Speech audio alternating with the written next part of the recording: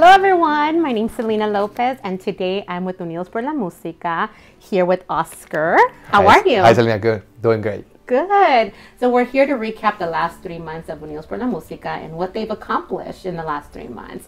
So I'm really excited because it feels like yesterday we were just doing this interview and here we are sitting again. Yeah, ending 2022. We're ending 2022? Yeah, we're a couple of days away from that. So we're really excited to share with the community what we've done, the impact for the last quarter, and kind of touch a little bit on the whole year, you know, what happened here at Unidos Por La Musica. So let's get started. Are you ready? Let's do it. Okay. So I want to start first with your biggest program, the food bank. Mm-hmm. What impact have you done here in the Inland Empire? For the last quarter, we were able to give away 1.3 mil in goods given to the entire region of the Inland Empire, which is Riverside and San Bernardino. And that is food and essentials, home goods as well. And we were able to do so with the help of Cricket Wireless, Williams-Sonoma, Walmart, Costco, Amazon. So those are the main sponsors of this program, and without their help, none of this will be possible. So, as I said it before, we're really, that program alone, it's the highest demand of Unidos Por La Musica, because we still see a lot of people who are not working or under, just working part-time, or people who are moving from another county into the Inland Empire, and just inflation in general. So everything that is happening around our community, our nation, is indeed affecting our families. So the food bank, we get families from all backgrounds. We don't turn anyone away unless we're out of food, which has happened in the past. Unfortunately, there has been times that we have a huge line, but we're not able to fulfill that demand. And despite the fact that we're out there in the community, trying to get all the resources that we're able to get so that we can give to the community. So every time I sit with you, Oscar, I do see your sponsorships increasing, right? So level of corporate coming to you and say, I want to be part of your mission and what you're accomplishing. So tell those who are watching, those corporate sponsors, how do they join this mission with Unidos? Well, definitely, they can visit the website or follow us on Instagram, and they can send us an email and see how we can collaborate. But I think that especially because what's happening, like I said, in the community and the nation with inflation and prices going up and everything, I think everybody's, touching their heart and trying to see how can we give back to the community. And and we applaud those corporations that are helping us. Like I mentioned, Cricket Wireless, Williams-Sonoma. They keep coming back and saying, "Hey, our job is not done. We're not just giving you a check for this quarter or this year, and then good luck to you." No, that what we like about these sponsors is that they keep coming back because they keep seeing the impact that we're having in the community. So inviting all other corporations to come and help out and help us make a difference. There's a lot of families in the community who are not working. Like I said, there's still a lot of families affected with COVID, and just in general, we are in winter season, and a lot of people are getting sick with the flu. And if you're not eating healthy, if you're not taking care of yourself, your body is taking the hit, and it's taking you longer to recuperate. Right. And that'll take us to our next segment, as far as your health program and what you're doing, all the initiatives that you have with the partnerships that you have. So tell us a little bit about, first of all, the partnerships that you have for your health program, and exactly what is your focus and what has your focus been in the last quarter? Well, the last quarter, we're now in open enrollment. So this is the time for everybody to enroll, to change. If you were not happy with your provider, you can change now, right? But aside from that, we've been working, heavily in the communities with Medi-Cal. Again, there's still a lot of misinformation, a lot of people not too sure where to go to enroll, or do I qualify, because of my income, because of my legal status, is that a public charge, is that going to affect my green card in the future, all of that. So, the focus has been, first and foremost, education. Come to our workshops, come to see us, talk to our counselors, ask questions. The best thing that you can be informed and you can break the barrier is, let me ask questions. Right. So once we are able to do that, then we want to help you enroll with our counselors and whatever program it is that you qualify. So I see that your partnership with Inland Empire Tri, which stands for Inland Empire Coverage and Health Initiative. I know that you've been partnering with them for a very long time, but tell the community that perhaps doesn't know, what exactly is your partnership and what do you do? What's your collaborative with them? So basically for the last years, we have been not only educating, but also doing the actual enrollments. So we have counselors that go out to different areas of the county, or they come here to the center at Unidos Por La Musica, and we do the enrollment. Okay. So, because we have strong grassroots in the community, because we're active, with the food bank, with Cricket Wireless, we're different cities of the county. That relationship with them has worked, perfectly fine, because we don't just cover one city. We move around, and that's the beauty of the food bank in a way, because we have the mobile unit that goes around to in different cities upon request, right, or upon partnership. So whenever we go to Redlands or we go to Highland, we take the opportunity to also promote and spread all the information that families need to know about Medi-Cal. Perhaps. Right. And it's the various resources, right? So it's not just, when they're being affected by, food insecurities, there might be affected by health coverage. Of course. So it's a foundation of all these resources. And because you are, like you mentioned, that grassroots platform where you have built those relationships within the various communities, it's very easy for you, I could say, that, you bring these two programs together. Right. For the greater good of the community. Right. Yeah, and when we started Unidos Por La Musica, we put in place those programs kind of to bounce from each other, because like you mentioned, when you're not working, when you suddenly are being let go from work,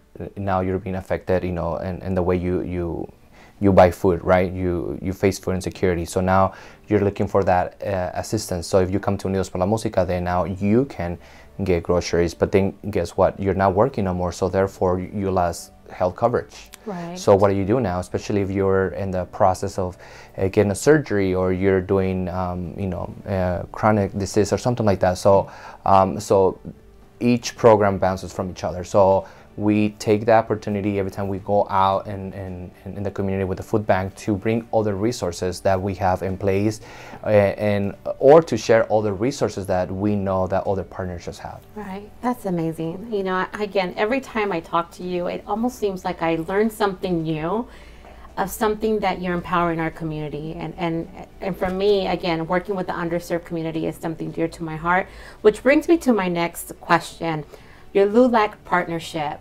So right. LULAC is a national organization that is advocacy for our Latino community. Right. And really not just our Latino, just our underserved community in right. general, and fights for the justice right. of people and what's not being done correctly for right. Certain people of color sometimes. Right.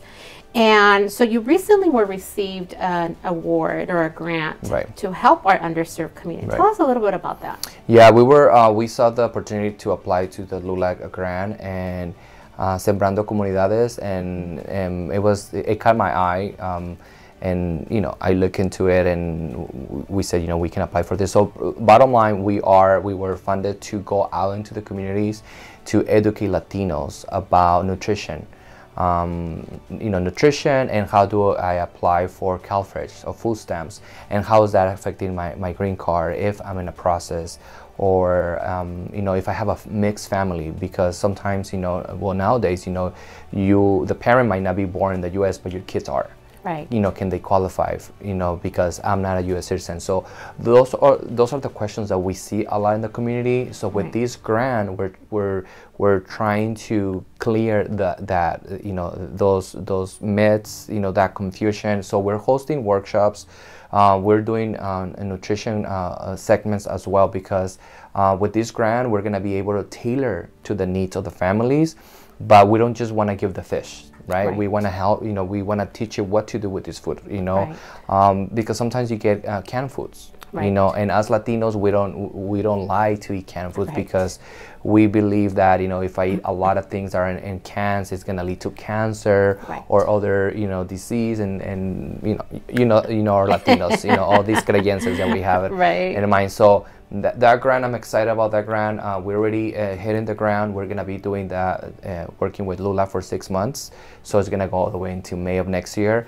And that's the purpose of that grant, is to educate, inform our Latino community, and to guide them into the right channels of, food stamps, CalFresh, and other assistance. Right.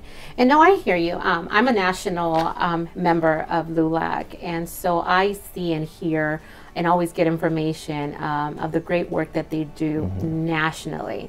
So to have that grant here for you, who is making a big impact in the IE, congratulations. Thank you. We're really honored to be part of the LULAC movement, the initiatives. It's not easy, when you apply for a grant, and certainly when you're applying to get funding, from these well-known organizations such as LULAC. When we got the news, we were jumping in the office. We're like, oh my God, we're now part of the LULAC movement, Right, and then so we're super excited. As a Latino coming from Guadalajara, right, and making this impact, and how you've been discriminated. Of course, many times. Exactly. So this is what they do. So it's great. It's great that they saw, what you were doing in your community, right, and decided to give you this award. So right, I'm excited for you. Thank you. And then when you were talking about canned foods and educating the community and how Latinos, we don't like eating from the can. Right. And I know my dad was very much like that, you right, know.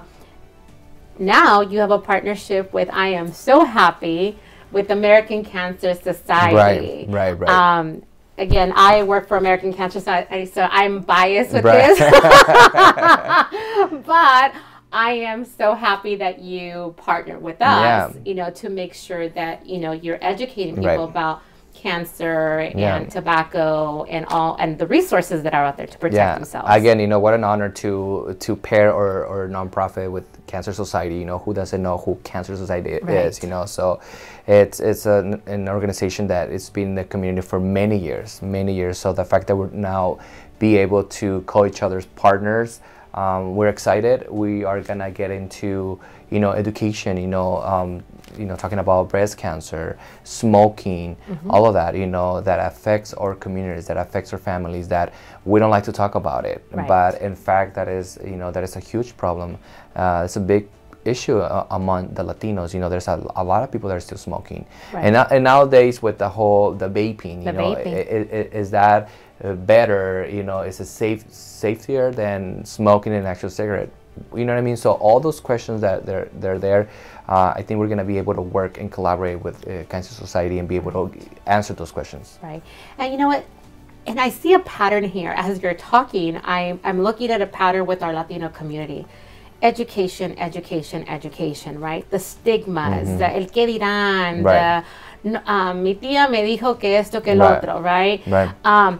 But not really knowing the facts, right, and going based on what someone told them, right, versus really knowing the facts. And because of that, they eliminate or they don't pursue these type of resources that they're eligible for, right? And so it takes us to COVID. Right. And vaccine. Right. And I know that you've also partnered with different organizations to continue spreading awareness, especially right now that we are seeing the numbers jumping up again and the hospitals getting full. And so tell us a little bit about your efforts, what you've done, and what now you're doing moving forward. Right.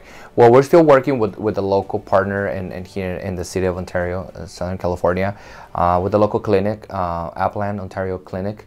And every time we have families reaching out to us and asking, where can I get a free vaccine, or where can I get my booster, we refer them to that specific clinic. But right now we're working with Vaccine for All 58. That's a campaign, again, just talking to the community about the safety, that it is, once you get your vaccine. A lot of people, safety is the biggest thing around that subject. Is it safe? Am I gonna turn into a monster? Right. Am I gonna have any side effects in the long run? So and those questions are valid, because just like me and everybody else watching, we're still scared, and we want to make sure that whatever action we take is the right one. So that campaign, it's all about education. it's all about safety practices. It's all about breaking those myths, giving the community the trust that if we want to, end this pandemic, if we want to see numbers go down, we all have to do our part. And the only way we're going to come forward is if you feel comfortable, if you have a lot of knowledge to say, okay, based on this knowledge that I gathered from these non-profits, from Unidos Por La Musica, now I can make a decision to go and get my booster or get my first dose, because there's a lot of Latinos still in the community that they didn't make it to the finish line. Right. And that's concerning. Right. No, I hear you. And so what is your relationship currently, or has been in the last quarter, with IHP? They're another great partner. We have collaborated with them in many projects since I can remember, 2014, 2015.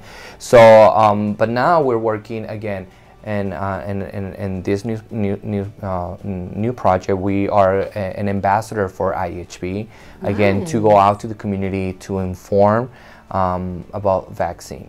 And so what we're doing with that, we were able to get counselors into different senior apartment complex in the county, where they're there every week with a lot of resources, from food, from vaccine, from enrolling into Medi-Cal, Medi-Medi, all of that. So we were selected as an ambassador for IHP, and again, we're going to be working with them for 6 months. And the purpose of that project is for our counselors to be active in the community, informing, promoting all about vaccines for COVID.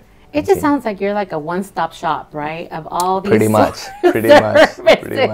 which is amazing because they all connect with each other, right? Right. Especially our senior community. Right. They're most vulnerable right now.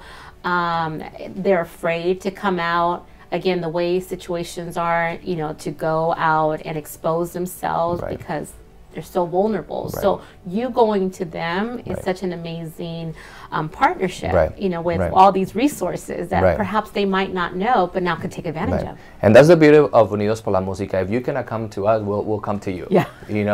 And again, with the mobile unit of the Hunger Mobile, I like to call it, we've been everywhere in the IE, from Needles to Victorville to Adelanto. As long as there's the partnership, as long as there's the funding, we'll be there. Right. And I see you. I mean, we're talking about the Inland Empire, but I have seen you expand to LA County. Right.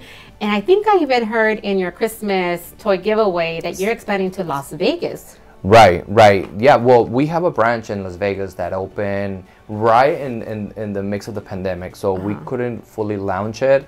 But it's open, that branch in Las Vegas. We have a great partners in that community as well. It's a small office and satellite office. It's a small satellite office in Las Vegas, but the idea, the plans. The idea is the same. Yeah, the idea is the same, and the plans are 2023 to keep expanding that branch. Right. And before we move on to the concerts and all the fun things that you have been doing with the community, the last portion of the programs you offer at Unidos, which is attorneys, abogados. Right. So tell us about how that it's been going in the last quarter. Right. So we're still working with a local attorney who is doing a pro bono, here in the community of Ontario, and it's going great. We've been able to get people apply for their green card. Now they're in the process. Visa U. We have been able to host workshops in Highland, just inform the community. There's a lot of miscommunication when it comes to immigration. If I go to Ciudad Juarez, once you're in that process of getting the green card, if I go to Ciudad Juarez, Mexico, which is a requirement, do I come back? And I heard that you don't come back, that you're gonna stay there for years. Right. So all those myths and stories. If your case, it's different than mine, just because you went to in that process and you ended up staying there for a month you know, in that city in Mexico, doesn't mean that that's going to happen to me.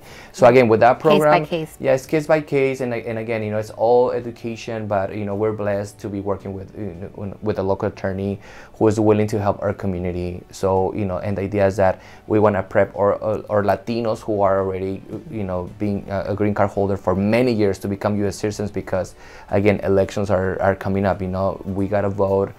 We got to change the system. If you want to see change in your community and your nation, it takes action. Right. You know, sometimes we like just to complain. We like to complain and cry about things, but what are we doing to make that change? So, so that's the focus in 2023 with our program. We want to, again, just get people involved, you know, and you know, it's time for you. Ya. La hora es ya, you know, es hora de hacerte ciudadano. You know, Biden is changing some of the laws. They're trying to see if, you know, they're going to change the, you know, when you're taking the test, the oral portion of it. You know, they're trying to make it more accessible for Latinos. That's great news, and we're hoping the Congress and, you know, they will pass whatever it is that Biden is promoting. It's not promoting, but proposing that it's going to help our community as well. Right. And no, I see that. I see. And I agree completely with you. You know, there's again, it's just bad information out there. Bad information, people run with it instead of saying, you know what, let me just pick up the phone and call. So how does the community get in touch? What is the process to set up an appointment with an attorney? It's easy. All you got to do is call the center. You know, do an assessment. First, it's an intake.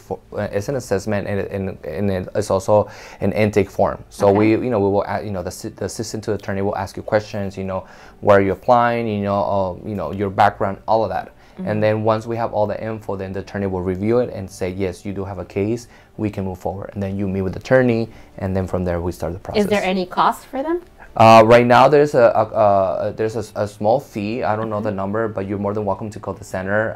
You know, which the number is, it's here in the screen in the bottom. But if we get funding, then, you know, we're gonna be able to waive those fees. Perfect, perfect. So now that we covered all the programs, let's get to the real fun part. Which I love and I like. I know, I see you glow every time we talk about this. So last time that we sat here, we were introducing the amazing news of a collaboration with Bobby D Presents and having not one, but 2 Banda MS concerts. Right. So here we are this quarter. Those 2 concerts happened.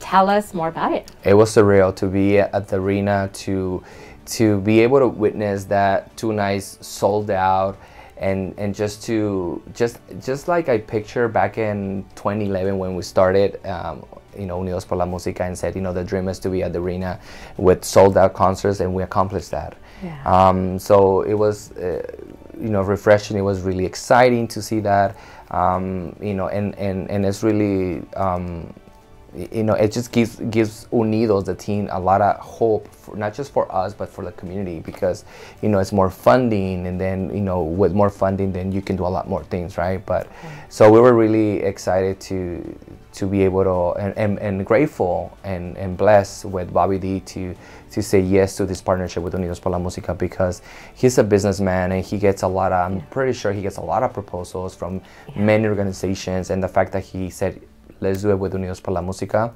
That is something that we are forever gonna be grateful for, and that partnership is gonna carry on into 2023. I was just gonna ask you, do you foresee any partnerships in the future? And it gets better, because you didn't even know this, and I always share with you things. But so we're gonna start doing concerts at a national level with WD. So what that means for the community is that we're going to be able to open scholarships and DACA national. Wow. So so stay posted, because once we're able to secure the first concert, well, which is it's already happening, we're hosting an R&B concert at Colorado March 3rd. So stay posted for more news, more info about that. But you know, since we're gonna go national with concerts now, you know, the board, we decided that we're gonna open scholarships across nation, so every students are able to apply. it gives me an opportunity to travel now. There you go. There you go. Let's go to Colorado. It's a traveling. Yeah. Well, that's amazing. And I also saw that Bobby D, again, his giving spirit, right? Right. So he also was a sponsor at this Christmas toy giveaway. Right. He was part of the toy giveaway, and this year our toy giveaway was a great blessing for the entire community, not just for the AE, but also for LA County in San Fernando Valley. So we were able to do three giveaways this year, and for a total of 2,000 toys. Wow. So and the one here in Ontario, we have Marjorie De Sosa, which we're blessed with her, and she brought her baby as well. Right. So that was so cute to see the baby. I keep hearing their song, the song that she recorded with the baby, the Christmas, yeah. So La Alegría de la Navidad, something like that. And then Norma Torres, our Congresswoman, was present to award Marjorie and the baby a certificate for giving back to the community. That was special. So that was really special. So and Thanksgiving, we did it with Ninel Conde. That was another amazing event with Jenny 69. And again, a lot of people ask, why do you involve artists in these events? Well, because we want to be able to expand our mission. We want to amplify who we are and what we do in the IE. Because again, like I always say, the IE County is the one that gets the less attention compared to LA County. Correct. Everything happens in LA County, all the great news, all the great artists. So, but even the funding. Right, even the funding. Yeah. But now with Bobby D, Right. he's changing the culture in the IE. I remember the arena back in 2012, 13. It was dead. There was no Latino concerts, and so now that Bobby isn't there, it has definitely shaped the grounds, and I like that, because it's a Latino making change, having a huge impact in the community. He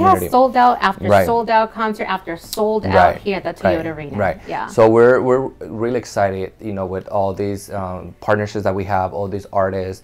Thanksgiving, more than 500 families were blessed with turkeys, and if you divide that by 8, that's 4,500 meals for Thanksgiving. And and again, Christmas, we did 2,000 toys in the city of San Fernando Valley, Pacoima, and also here in Ontario. So that was another great blessing for the communities. And just thank all the volunteers, the staff, the sponsors, everyone that donated, that put their heart in these events. It was amazing, and it was the perfect way to close the year. Yeah, no, I agree with you. And the 2 events that you had here in Ontario, you had a collaboration partnership with the Hispanic Chamber of Commerce here in Ontario. So how was that partnership? Amazing. It was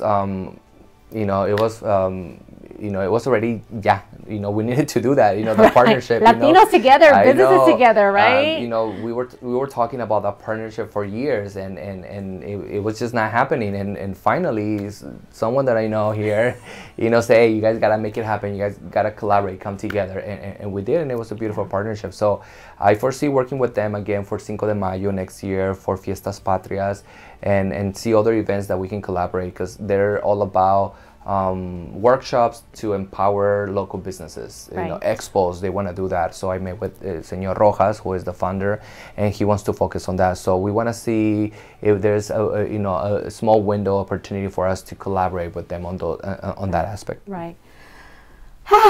It seems like we have this time, but yet we still can't cover everything. We can go on and on and on and on. Right, it just feels that way. But again, it's always a pleasure, Oscar. You're doing amazing things. Thank you, Selena. I'm glad to be here to close out 2022 with you, and I look forward to what 2023 is going to bring for Unidos Por La Musica. Same here. Especially if we're going national. Yes, we are. Yes, we are. Thank God. But I just want to say thank you to all the community for the support given to Unidos Por La Musica this 2022. All the sponsors, all the volunteers, all the community partners. Everyone that has come to this center to say, hey, how can we make a difference? Hey, how can we help? How can we collaborate? I just want to say thank you on behalf of my team and my board members. Thank you for helping us make a difference in your community. Thank you, Oscar. Thank you, Selena. Happy New Year. Happy New Year.